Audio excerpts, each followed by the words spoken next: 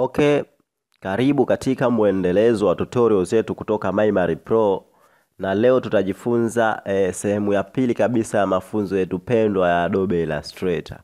Kwa unachotakiwa kukifanya, utafungua Adobe Illustrator yako, utacreate new project. Mambo haya tayari tulishazungumza kwenye mafunzo yaliyopita, na hapa utacreate name of the project. Mimi napenda tu kuweka name. Hapa utaweka jina la project yako, utafanya setting kama hivyo. Hakikisha kwamba kama hukupata mafunzo ya mwanzo kabisa, unatakiwa kurudi tena na kuangalia katika channel yetu. Okay, baada ya hapo utacreate a new project kama hivyo.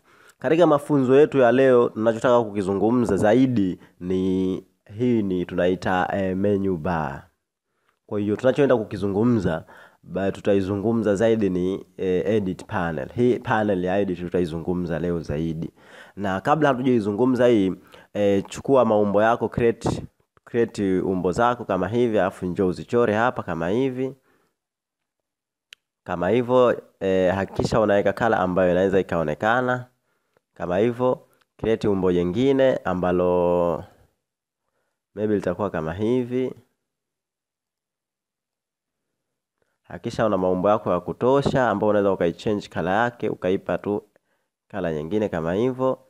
Afu create umbo jingine kama hivyo ambalo linaweza kubadilisha rangi, color yake ukaipa kama hivyo. Baada ya hapo, hakikisha kwamba imefit on screen kama hivyo ili tuone vizuri. Tunachotaka kukizungumza hapa ni jinsi tunavyoweza kuitumia edit panel yetu. Edit panel yetu ina mambo mingi sana. Kwa hiyo tuanze moja baada ya jingine. Kwa hiyo tukianza na tumeselect layer kwanza, umbo la kwanza, afu nakuja kwenye edit, kuna kipengele cha cut. Ukicut utaiondoa umecut kama kucut kulivyo.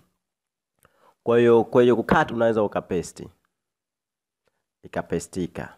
Njia ya kwanza ya kupaste. Lakini unaweza ukacut tena, ukafanya kitu kingine ambacho inaitwa paste in front. Ukicut una paste kama hivi. Okay. Tuangalie kipengele cha pili ambacho ni copy. Unaweza ukacopy umbo lako ile ambalo umeliselect. Kitu cha kwanza kiselect umbo lako, alafu nenda ukacopy. Ukimaliza kucopy, kuna option hapa 3 za kupaste. Paste ya kwanza ni paste front. Paste front maana yake ni kupaste juu yake. Kwa mfano hii nikibadilisha rangi, utaiona imepaste in front ya kwanza. Maana yake hii imekaa mbele, imekaa juu ya layer ambayo nilicopy kwanza. Hiyo ndo paste in front. Na undo move, cut. Let me cut it. Okay, then na paste tena. Na copy, alafu tunaiangalia paste nyingine inaitwa paste in back. Hii utapaste in back. Maana yake ukipaste in back utapaste nyuma ya layer yako ya kwanza ambayo umeicopy. Kwa mfano kabla hatujapaste ili uione vizuri, acha mimi nibadilishe rangi. Nibadilishe rangi kama hivi. Alafu hii ni copy au ni cut, alafu niseme paste in back. Utaiona imetokea kwa nyuma kama hivi. Imetokea kwa nyuma. Maana yake nikipeleka mbele unaikuta ile ya kwanza nimeificha. Kwa hiyo hiyo ndo paste in back. Kuna kitu kingine tunakiita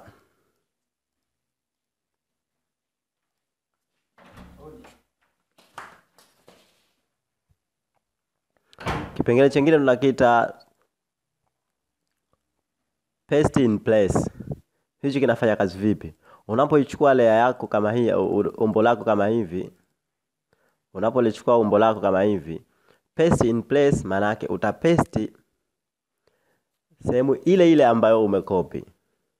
Kwa mfano, na umbo langu la kwanza acha nilipaste, alafu ile nilibadilisha rangi kama hivi. Paste in place ni vipi sasa? Paste in place ni kwamba nitapaste kitu ambacho kwenye sehemu ile ile.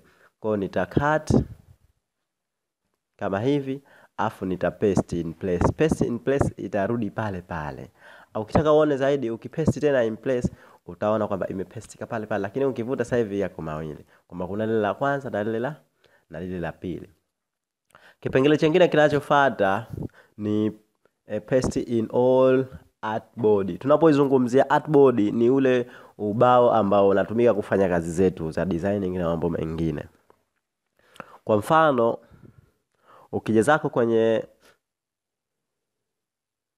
kwenye panel yako hii, utakuta kwamba kuna artboard, kuna access board, kuna layer. Sasa kwenye artboard utaona kwamba una artboard 1. Ukibonyeza hapa uta create another artboard. Maana hapa uta create new artboard, utakuwa na artboard 2. Huioni hapo, njoo zako kwenye window, futa kitu kimewekwa artboard kimebwa tick. Kama hakina tick utakiweka tick. Artboard kama hivi. Okay, leta na create artboard nyingine. Kwa hiyo nikicreate artboard nyingine, nikifit on screen sasa hivi, nikifit on screen utaona kwamba na artboard zangu ngapi? Na artboard zangu 2. Na artboard zangu 2 kama hivi. Kwa ninachotakiwa kukifanya, kwa mfano nikichukua huyu na huyu, nikawa highlight, alafu nikasema copy au nikasema cut. Kwa mfano nikisema cut, nikisema paste in all artboard, maana yake kwamba itakuwa pasted kwenye artboard hii na artboard hiyo. Maana yake sasa hivi nina artboard 2, artboard ya kwanza na ya pili, na zote zitatumika kupaste kitu kama hicho hapo. Then kuna kitu kingine ambacho tunakiita clear. Ukihighlight, ukisema clear, uta clear vile vitu vyote ambavyo umevihighlight. Ukisema clear, uta clear vitu vyote ambavyo umehighlight. Ukisema undo clear, uta undo clear kama hivyo. Asante sana kwa kuendelea kufuatilia channel yetu hii na mafunzo yetu ya Adobe Illustrator. Usisahau kusubscribe channel yetu kama bado hujafanya hivyo, na kubonyeza alama ya kengele ili kupata update zaidi ambazo zinaendelea kutoka kwenye channel yetu. Thanks and goodbye.